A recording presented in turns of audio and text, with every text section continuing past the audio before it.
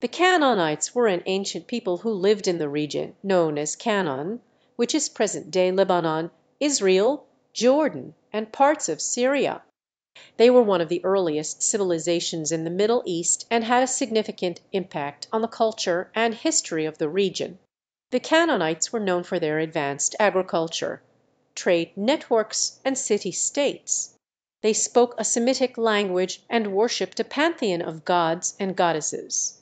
Some of their most famous cities included Jericho, Tyre, and Sidon.